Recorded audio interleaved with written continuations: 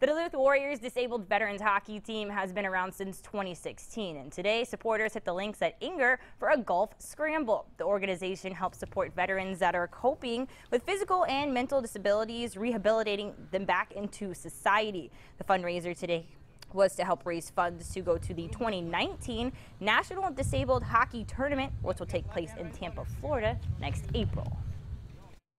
We're just out here to make a difference any way that we can, and in the way that we do it is we bring guys in that love the sport of hockey, that really want to be involved also with interfacing with their local community and helping out other veteran support groups in the area.